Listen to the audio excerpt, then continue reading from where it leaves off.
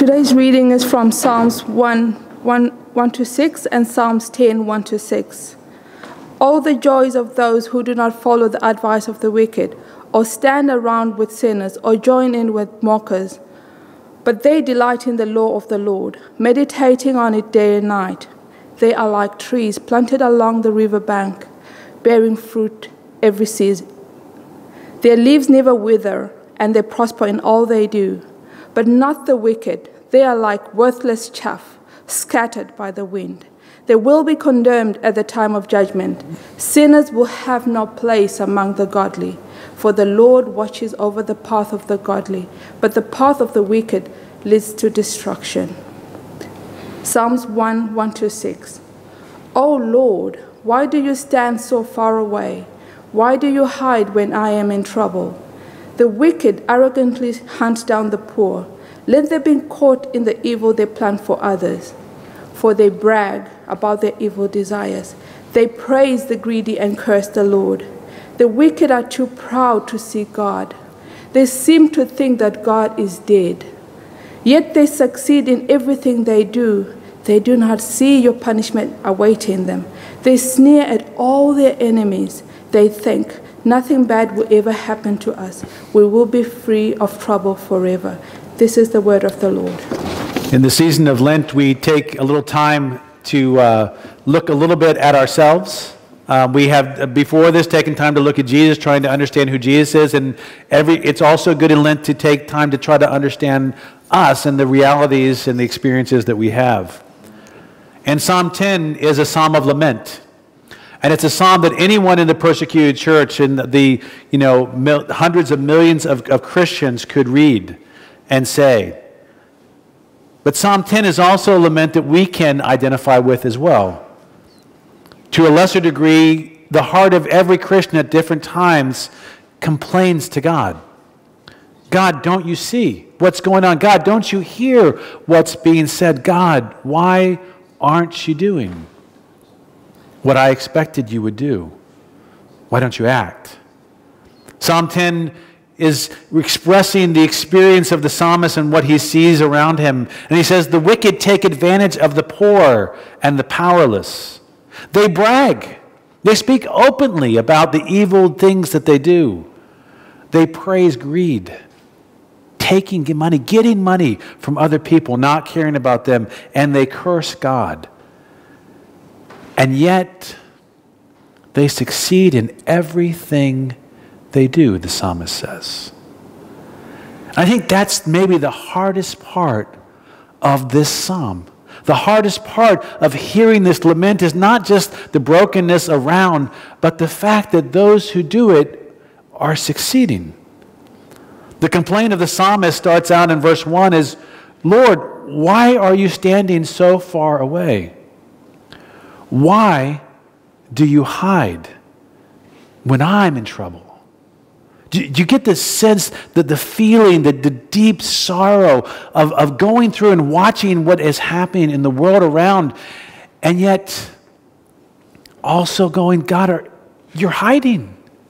Don't you see? Don't you act? Why, in the midst of the need, are you so distant from what is going on? Why do you allow it? And although the psalmist keeps their faith in the midst of this and continues to trust in God that justice will ultimately one day be done, you can hear the deep sorrow, the anguish that they're perplexed. Why do they succeed? Right? If you're God, if you are who you say you are, and if the promises you make are true, why do they succeed?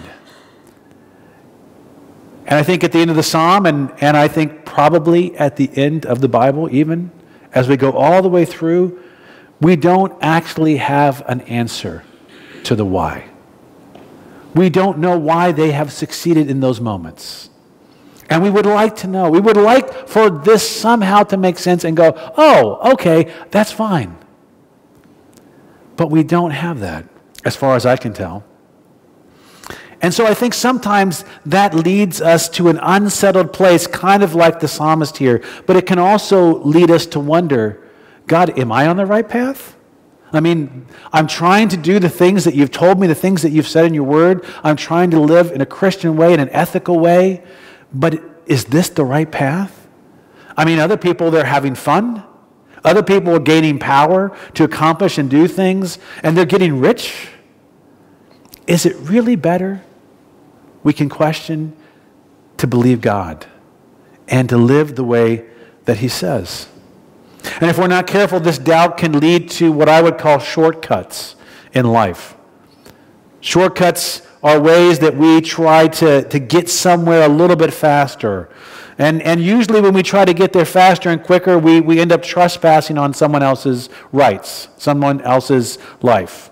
So I'll give you an example of a shortcut that I used to take when I was younger.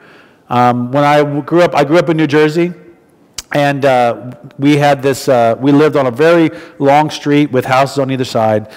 And we had about a 10-minute walk to school every day. And you could go to the end of the block and you could, which is another, minute to the end of the block and then around and over to the other side and cross the street and go up to the school.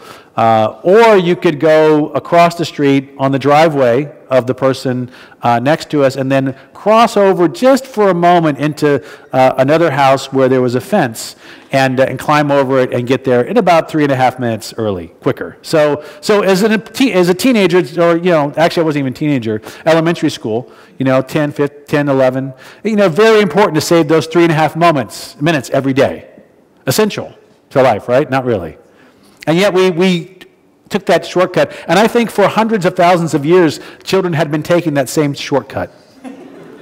Or so it seemed to us. And so it seemed appropriate and right to go ahead and do that. Now, the only difficulty of that is that we crossed over for a moment into another man's yard, an older gentleman, a grumpy man, we would call him, who had a fence. And of course, as we jumped over the fence, we ultimately had pushed the fence down in different places, and he didn't like that. So every once in a while, we'd get out there and get close, and he would shout at us, "Hey, you kids!" And we would jump over, and we felt, pretty clever, pretty good that we had gotten by again. Now, he caught on to us doing this after hundreds of thousands of years, and he ended up putting some grease on the fence, So, that's kind of like, okay, game on, And so with this game continued year after year after year.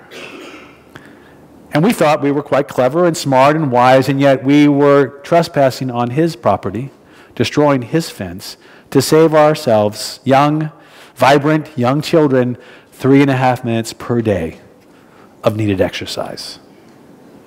That's a shortcut. Right? I want to get somewhere faster. I want to get where I want to go. And so we ended up trespassing on his life, on his property, and making him mad.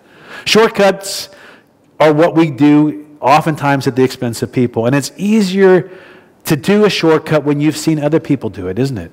And when you see they've taken that shortcut and they've succeeded because they've taken that shortcut.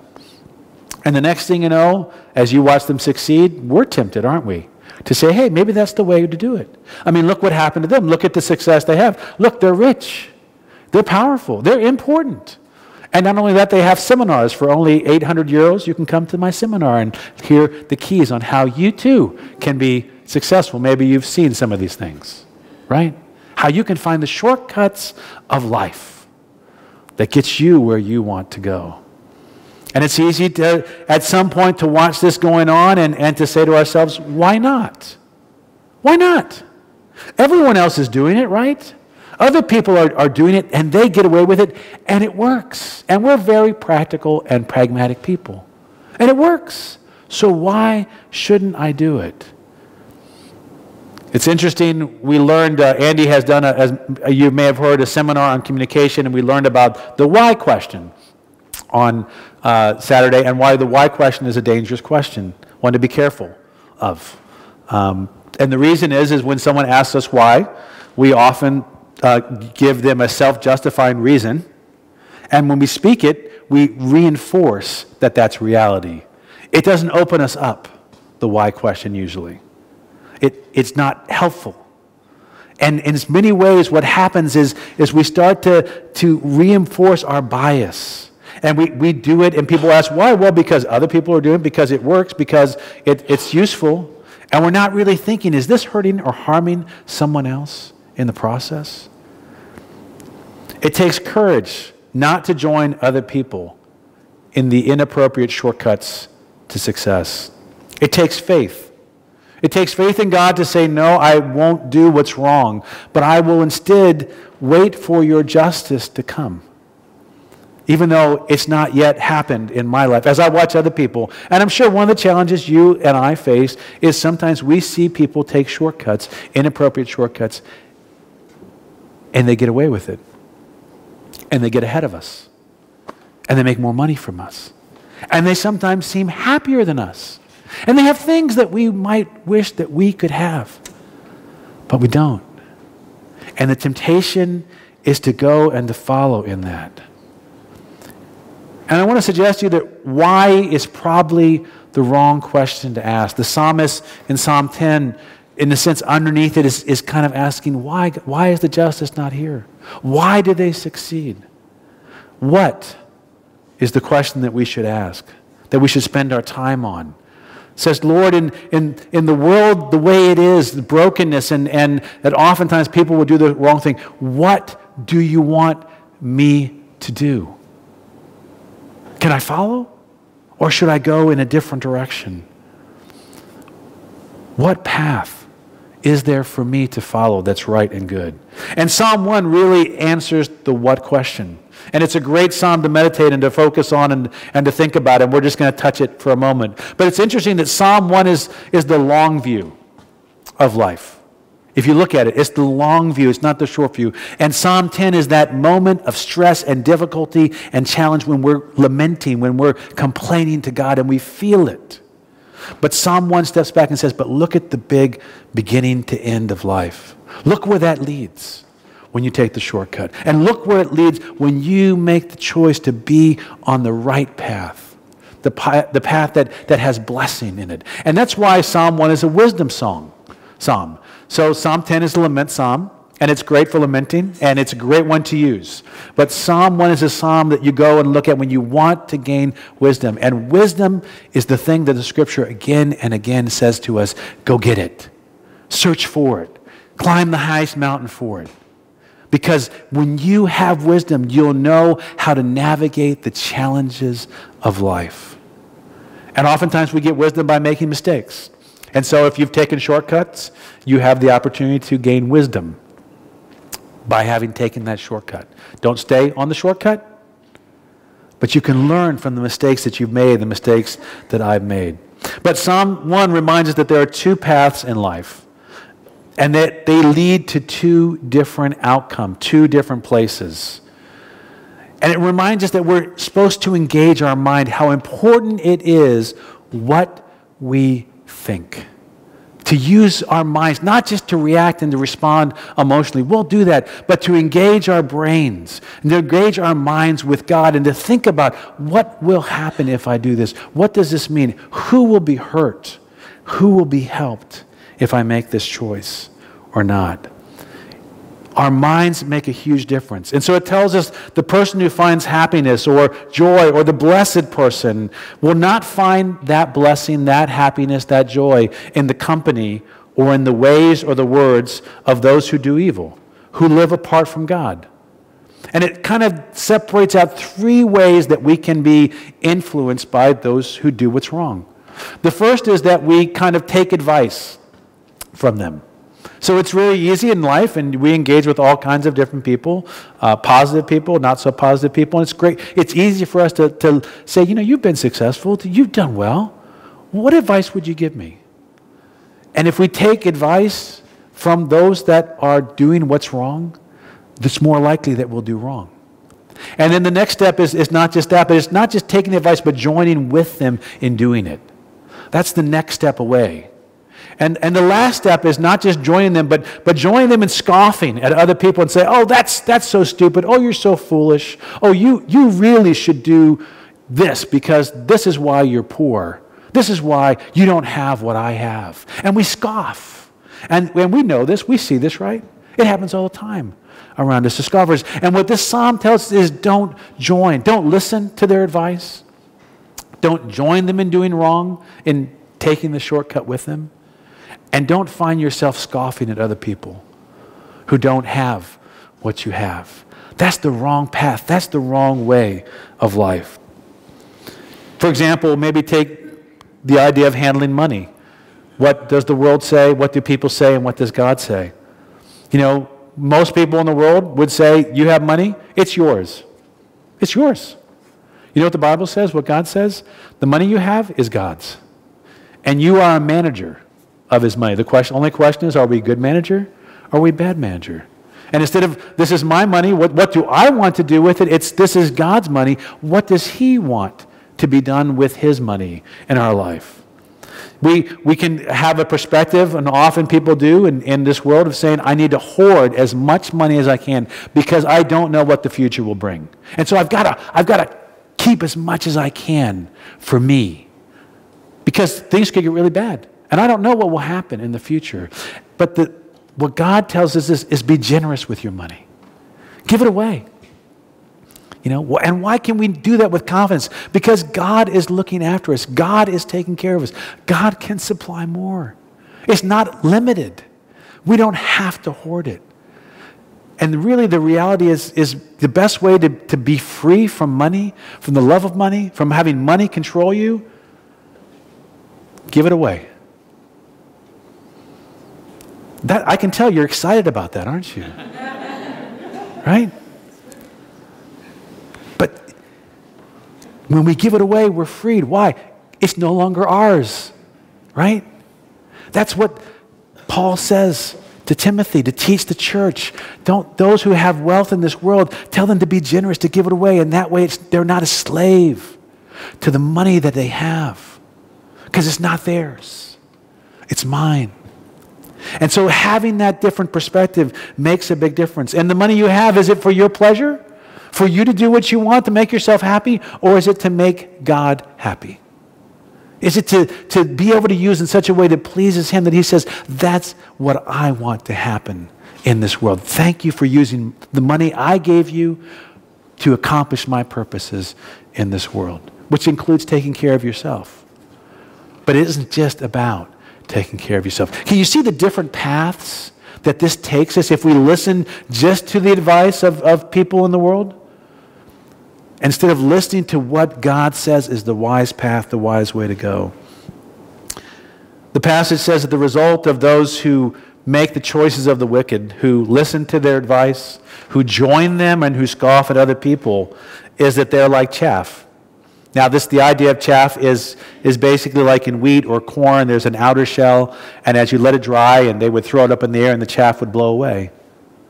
And then you'd have what's really of value, which is the kernel, the grain that you would use to make something that's useful and helpful. But the chaff was not useful for anything. In fact, it wasn't even good for a fire. It just, and it's gone.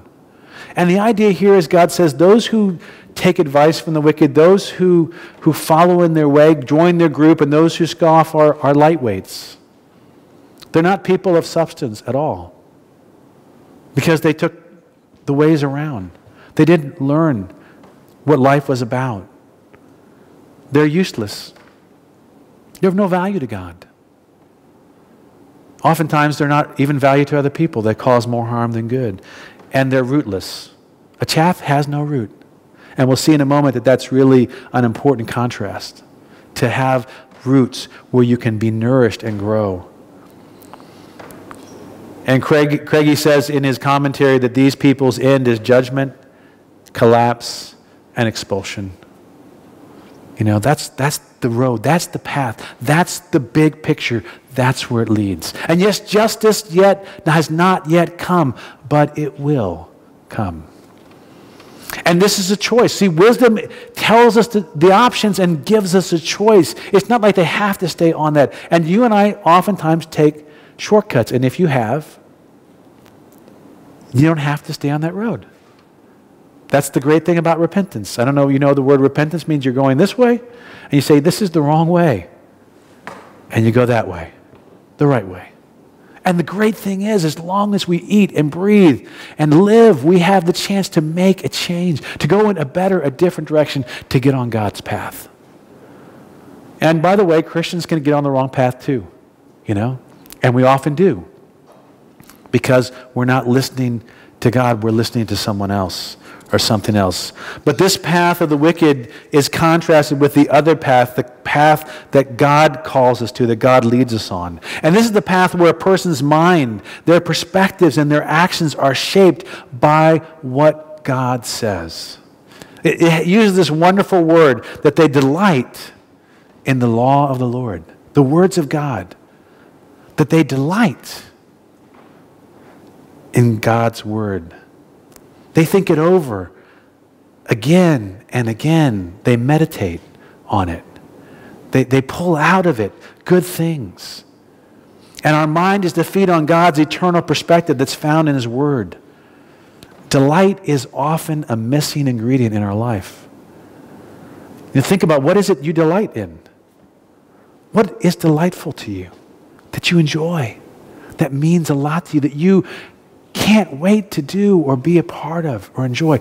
The psalmist says, if you learn to delight in what God says, then you'll be the blessed person. You'll be the joyful person. You can be the happy person who's on that road because you've learned what it is that is worthy of your delight. And by the way, delight isn't something you have to stir up, right? You don't have to get in front of your favorite meal and go, I should really like this. You go, look at this. Wow. I can tell those of you who are foodies and those who are not. Some of you are like, yeah, it's not so big deal. And others of you are like, yeah. That's right. What do you delight in? What's delightful to you? What draws joy out of you?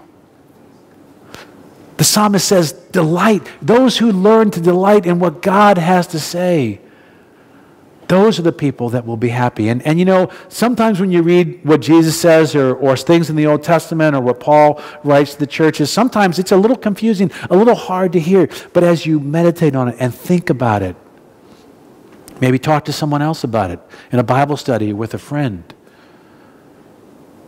you can start to see the wisdom in it. You can start to say, that makes a lot of sense.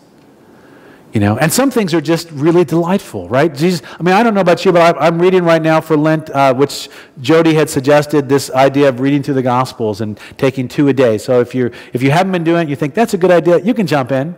No one's keeping score, okay? You can just jump in. Start at Matthew, or if you want, Luke, and just jump in. But one of the things I love about Jesus is you read Jesus and you kind of go, yeah, that's my guy. He's doing the right things. It's exciting. Finally, someone is standing up to the poor, and someone is standing up to the arrogant and say, no, this is not right. It's delightful to read Jesus, to see what he says. And I go, I want to follow that guy. I want to live that life with him. I want to be on that path. See, that's what delighting is all about. And the person who learns to delight is the person who finds the happiness and blessedness that can be there even when things are bad. Even when other things don't work out. Even when other people are getting ahead. Because we're learning to acquire and to apply wisdom. And that creates a different kind of life. Listen to the kind of life that it creates, the images that are given here. It's like a tree planted by streams of water. Now, it seems like Luxembourg has been, for the last few days, a living stream of water from the sky all the time, right? And it is pretty green. But a while ago, we were in Egypt on the Nile, and it was really interesting that you look a little bit like 400 meters, 500 meters beyond the Nile, and it's just desolate. It's just the same color, gray, sand, rock. It's just like there's nothing alive there. And then as it gets closer to the river, this green spot, this is green and lush, and you can just see being close to that source of life was a place that nourished and allowed things to grow all year round. Not just one time, but they took that source from the river, and that's the idea here, is that they're close to and they receive this source. Their roots are pulling up the nutrients in the water. And it's really interesting because some of the images of Scripture Jesus kind of uses this imagery in John 15. Paul talks about it later on in Ephesians, but it talks about having our lives rooted in the love of God. See, that's our living water. That's our stream. And when that love of God is coming up through our roots, then we are like a tree and we bear fruit in our season. It doesn't mean we bear fruit all the time. And I think one of the challenges we face in life is that people expect us to bear fruit all the time, every day, no matter what. No rest. And see, that's not the way it works. We bear fruit in season. But in season, we bear fruit because we have this source coming from within us, the love of God. And fruit at the right time will come. And when the drought comes, when things are bad around us, see, these trees that are in the love of God, that are being fed by the stream, they have a different source. And so the circumstances around them don't affect them in the same way. It's not the end. They don't wither because they have found that God is reliable, a reliable source in their life.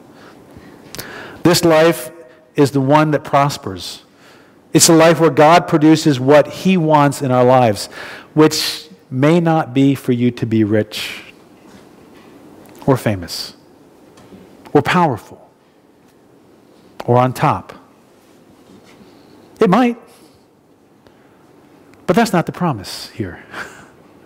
The promise is that you and I can have a happy, blessed, joyful life as we stay on God's path. And as we are firmly rooted in His love and allow Him to produce His fruit in time. See, the big perspective, the long term, is so important in this. And at the end of the Psalm 1, it says this is the life that God watches over. Did you see that? See, this says God is near, even when it doesn't feel like He's near. And there are those moments. There are those Psalm 10 moments we go, are you hiding? But Psalm 1 says it's no, it feels like that.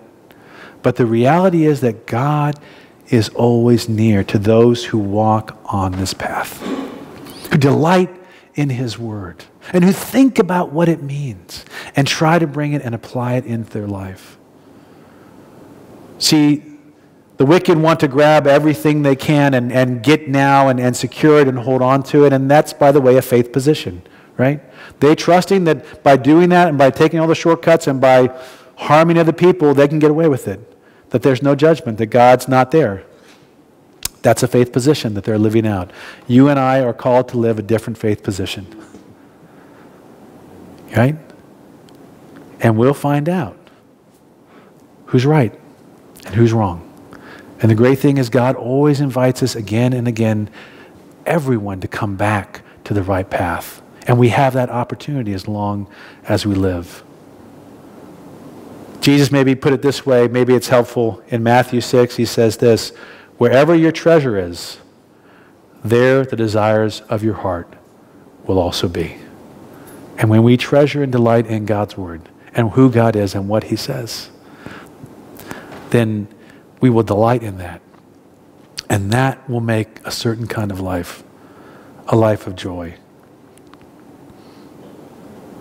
The best way to live is to choose not to follow the shortcuts.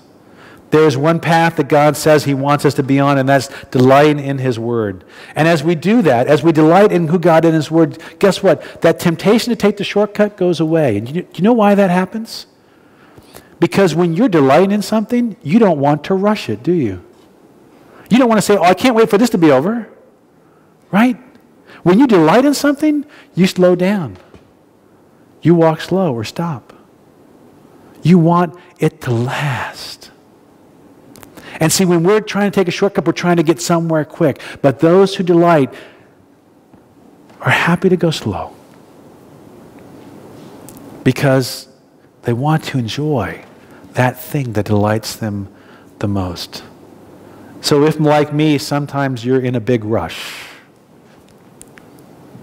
it may be an indication that you've found some things to delight in that aren't worthy of it. And so the privilege we have is to be invited to walk on this path where joy, happiness, and blessedness can be found. Because it says this, blessed are those who delight in the law of the Lord, meditating on it day and night. They are like trees planted along the riverbank, bearing fruit in each season. Their leaves never wither, and they prosper in all that they do. For the Lord watches over the path of the godly. Would you bow your heads with me? Father, we acknowledge that we have tread lots of different paths. And we have taken many different shortcuts, and Lord, before us are other shortcuts that it's tempting to take. And others tell us that we should do it. Father, help us to listen to the voice of wisdom that says, first and foremost, delight in what God says. Meditate on it. Think about it. Let it soak in us so that we can know and enjoy and delight in who you are, and therefore be grounded in your love so that the fruit of our lives can be the fruit that you desire. And that we can know, whether we feel it or not, that your presence is right there. And that you are guarding our path until the end. Help us wherever each one of us are at to be back on that path. We ask this in Jesus' name. Amen.